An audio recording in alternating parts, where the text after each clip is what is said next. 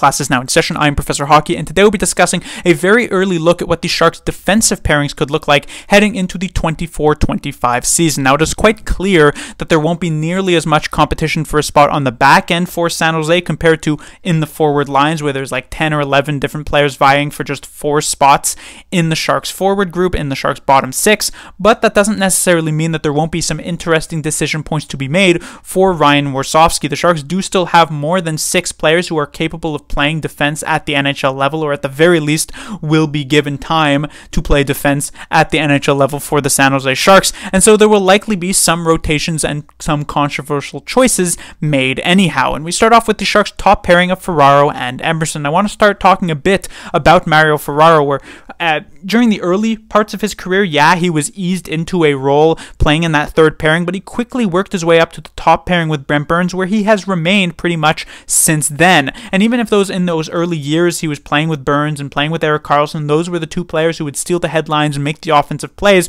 for many, many years now, he has been a top pairing guy for the Sharks defensively in those really, really tough situations. And statistically, that hasn't really backed up that type of usage. Ferraro statistically hasn't really been all that impressive, and on an actual good team would probably be more so served for like a 4th defensive position. And yet, because the Sharks have lacked any better options for that particular role, Ferraro has been thrust and has been forced into playing that spot. For this upcoming season, however, there will hopefully be a bit of a relief in pressure on Ferraro's back, as the Sharks, their one change that they've made to the back end is acquiring Jake Wallman from the Detroit Red Wings. Now, Wallman isn't some sort of defensive stalwart who will clearly take every possible role from Mario Ferraro and be the Sharks' #1 defensive guy by far, but he will allow Ferraro to slide from a #1 slot into more of a 1A, 1B situation, because Wallman in Detroit was used in a very similar situation as what Ferraro did. I'll talk about that a bit later, but for now,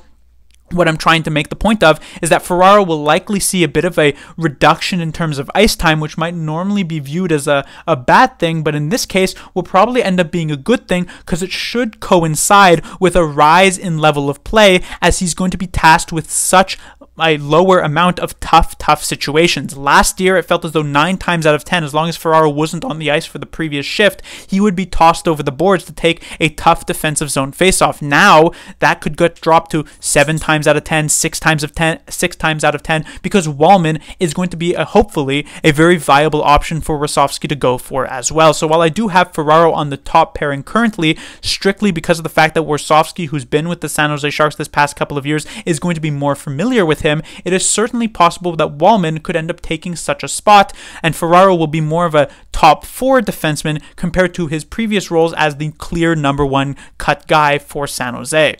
As a defensive partner this season, I have him with Ty Emberson. Emberson is a very interesting player, played his rookie year with the San Jose Sharks this past season, but only played about 30 games. This isn't because he was frequently benched and healthy scratch, but instead because he was injured for a good chunk of the year. When he was actually healthy, he was one of the Sharks' better defensemen and found some really good chemistry when playing specifically with Mario Ferraro. On top of that, Emberson fills a very important need for the San Jose Sharks as a right-handed defenseman, something that they lack in their system currently, and so it shouldn't be all that difficult for Emberson to earn a consistent spot in the lineup for the San Jose Sharks next season. Whether or not he manages to maintain a top pairing spot, that's a different question, but should he find himself in the Sharks' top 6? Probably more often than not. Emberson, interestingly enough, wasn't actually under contract until a few days ago. He had elected to file for arbitration. I don't really know what leg he would have been able to stand on to actually negotiate much of a different contract than when he ended up getting. Perhaps it was just a move to try and force the hand of Mike Greer, but it ends up being a $950,000 contract for just 1 year because both Greer and Emberson don't really want to commit to any more than that. From Emberson's perspective, he knows he played quite well this past season, but he also knows that he's not really good enough because of the short sample size to actually get a long-term contract with some real NHL dollars behind that.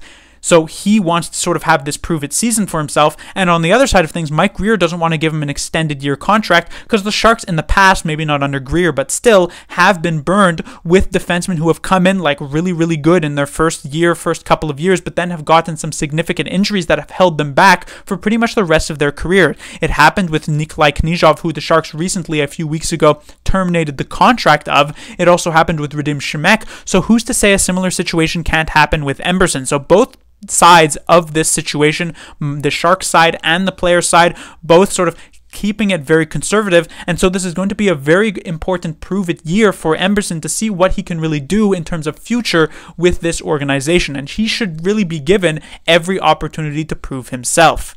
As we move on to the second pairing, this is where I have Jake Wallman, the newest addition to the San Jose Sharks, and I actually have him playing on his offside. Like I said, the Sharks have a lack of right-handed defensemen in their system, so one of their lefties has to play the offside, and because I don't really want Thrun doing that situation, want to keep him as comfortable as possible, considering he's still a developing prospect, I have Wallman doing it here. It technically could be Ferraro. Like I said, it really depends who ends up getting that time with Emberson on the top pairing.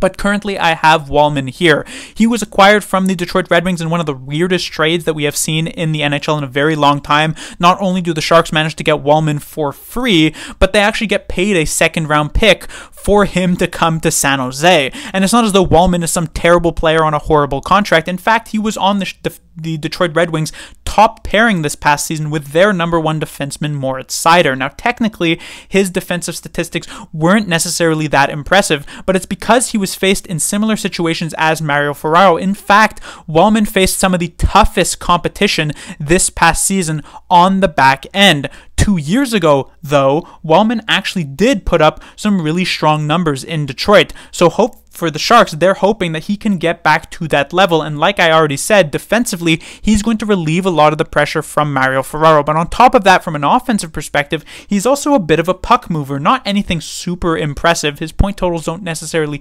jump off the page. Just 21 points last season, though 12 of those were goals for himself, but he does have some innate puck-moving capabilities, certainly better than anybody else, at least currently, that the Sharks have on the roster, at least expected-wise, and so that will allow him to probably end up getting some top power play minutes with San Jose, and the Sharks' power play was improving as the year had gone on, and with next year, the additions of players like Tyler Toffoli, Macklin Celebrini, and Will Smith, Jake Wallman playing that top power play unit could see a considerable rise in terms of point totals. We shall see if his puck moving capabilities will actually be able to hold up, or if it will end up like a Kalen Addison situation, but hopefully he will be a positive impact to the Sharks' top four.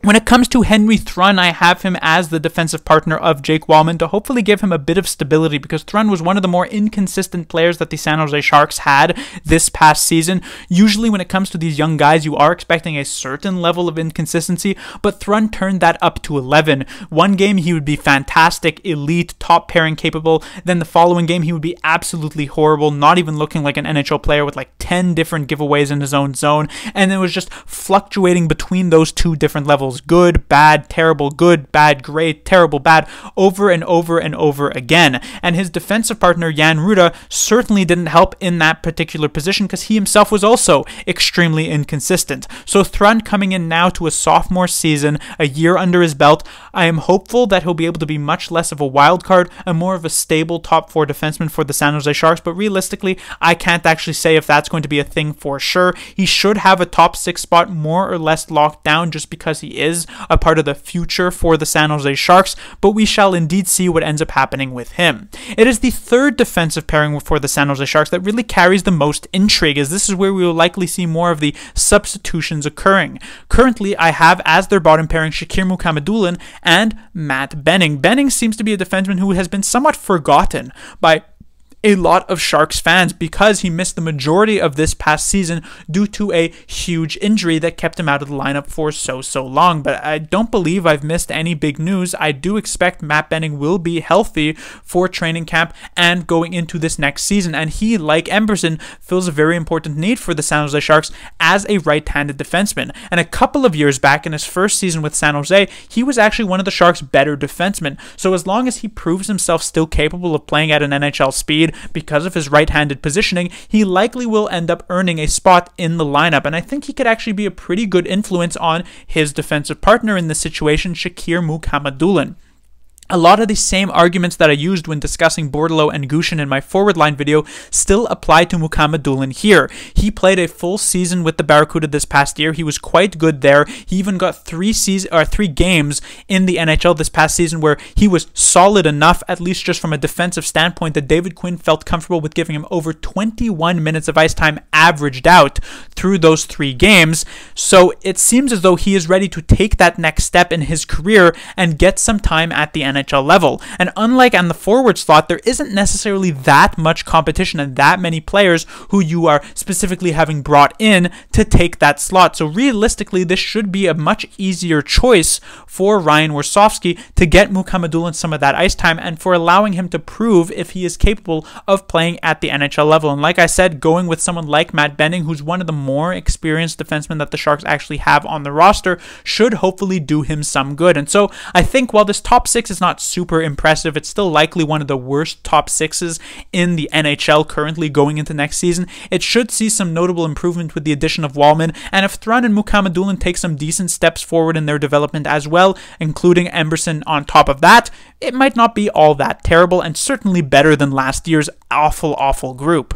When it comes to the guys on the outside looking in, the top one is of course Jan Rutta. He should be the clear-cut number 7 defenseman for the San Jose Sharks. He was expected when acquired to bring a certain level of stability to the lineup as an experienced guy with Stanley Cup Finals experience with the Tampa Bay Lightning, but honestly, his game was kind of immature, kind of up and down, inconsistent this past season. If you had removed the name on the back of his jersey, I would not have really pointed to him as a Stanley Cup winning defenseman, because it just didn't really feel as though his game was all that there. And considering the fact that he is a lefty, so he doesn't really have that same level of priority for the San Jose Sharks, and I would much rather see someone like Mukhamadullin in the lineup. I personally have Jan Rutta as that 7th defenseman. It's certainly possible, of course, that Warsofsky will feel differently than me, and that Mukhamadullin will unfortunately end up riding the bench, kind of like the situation with Thomas Bordelot on the forward side of things. But I think that Mukhamadullin should be serving the Sharks better.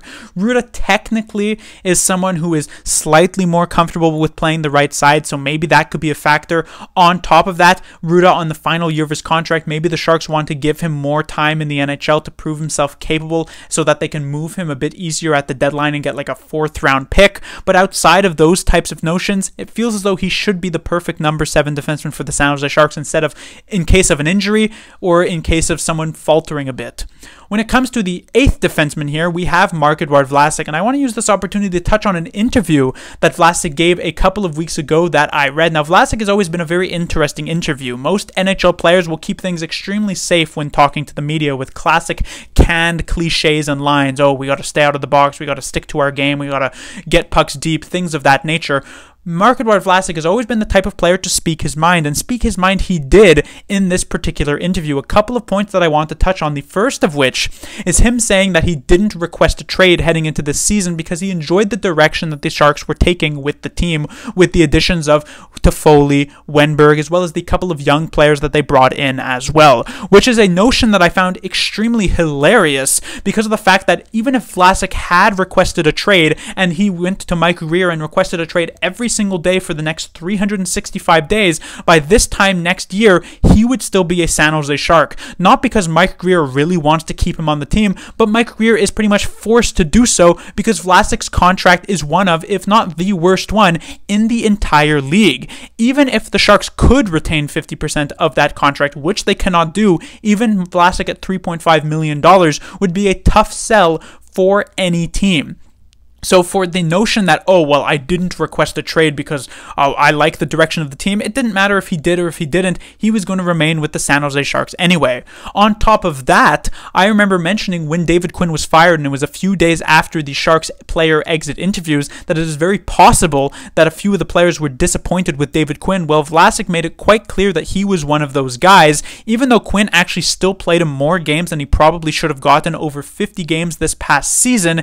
He was upset upset with the amount of healthy scratches he actually ended up getting. It's actually one of the things that I actually somewhat agreed with David Quinn when it came to his lineup management with those healthy scratches when it came to Mark Edward Vlasic. And so going into next season, Vlasic will likely still try to be petitioning to try and get some spots in the lineup, and hopefully Warsofsky can hold strong, because I would personally believe that in a perfect world, outside of some crazy injuries to the lineup, that Vlasic will not get any games in the NHL. In a more slightly realistic but still optimistic world, maybe a couple of these players falter, maybe a couple of things actually happen and Vlasic gets something like 15 or 20 games.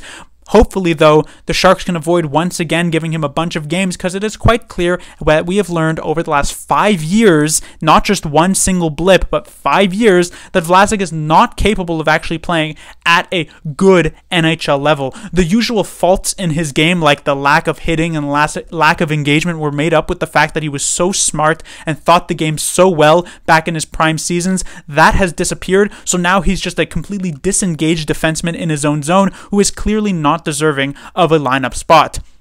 And then the final defenseman to technically consider would be Jack Thompson. He's more of a ninth defenseman guy who would realistically only be a factor if there are tons of injuries, or post-trade deadline if the Sharks actually get rid of a couple of players. That would have to be like Ruda and Ferraro and Wallman or things of that nature. Then maybe we'll see Thompson get a couple of games, but realistically he probably won't factor in much, and he'll probably have to tough it out with the Barracuda once again. But that will do it for this lineup preview. Like I said, there aren't as many decisions to be made here on the back end for the San Jose Sharks, though you never know what Mike Grier still might try to do over these coming months. There is still time. There are still defensemen available. And if the Sharks want a more proven puck mover like a Tyson Barrie, they could still go out and sign a player like that. But currently, the Sharks defensive group is an improvement over last year, not necessarily by a huge margin, but at the very least should be slightly more interesting to watch, with hopefully young players like Emberson, Mukhamadullin, and Trun filling it out. Class dismissed.